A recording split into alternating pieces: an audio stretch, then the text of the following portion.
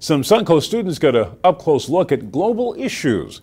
Dozens of juniors and seniors from Sarasota's Booker High School combined forces with young minds at the Out-of-Door Academy to tackle some of the biggest obstacles facing other nations.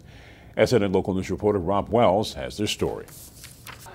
Class turns into a global summit Wednesday at the Out-of-Door Academy at Lakewood Ranch.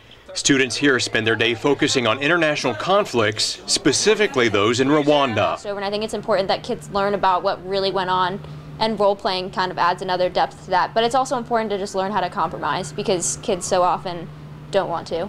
The program is led by Boston University professor and best-selling author Carl Hobart. We're trying to get students to raise their IQ in terms of what's going on in the world, and several important points within raising global IQ. Number one, communication.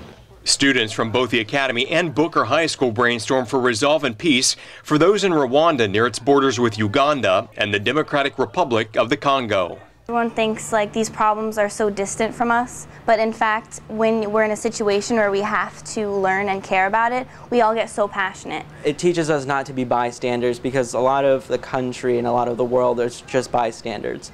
Those on hand watch films depicting the atrocities and divide in those parts of the world. While the conflict may be thousands of miles away, the concern and emotions from these future leaders is clear. Those heading up the program say that they hope that the global issues that students are discussing here are things that they take with them all through life. History is what happened to us in the past, and if we don't know what happened to us in the past, we can't possibly go forward in the future. In Lakewood Ranch, Rob Wells, SNN Local News. Well, the resolutions these students come up with in class will now be sent to leaders in Rwanda, as well as our nation's capital for the President and Secretary of State to review.